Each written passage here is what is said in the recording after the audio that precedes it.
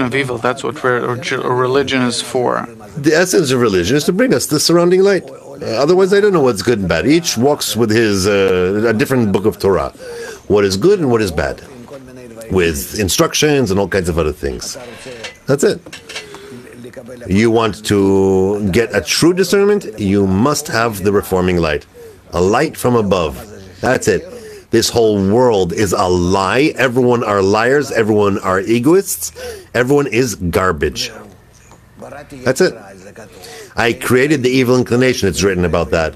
You have no one to get advice from or what to smoke or to blame. You just need to bring the reforming light. And in it, you will see. In your light, I will see the light. I thought that we're studying about love, connection.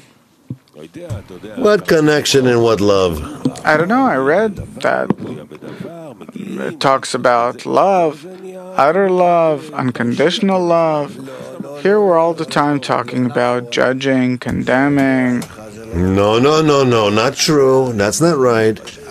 But by you going through connection, you draw the reforming light. How can I connect if I don't have light? Through longing for connection. Oh, that's okay. So I can long for it. So I long for connection. I know that I don't succeed. I ask, I pray, I beg, I receive. The force from above, which tells me what to do.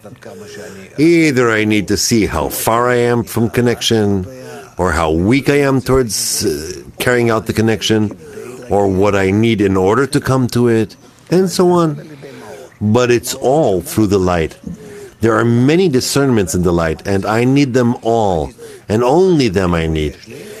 Thank God I have an ego, and when the light comes, I didn't know that I am such an egoist. I didn't know that I'm so cunning. I didn't know that.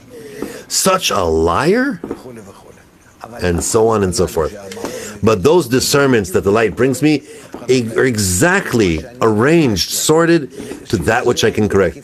As from that, I combine the prayer now. And I ask for the force of correction. And the force of correction that comes as the reforming light.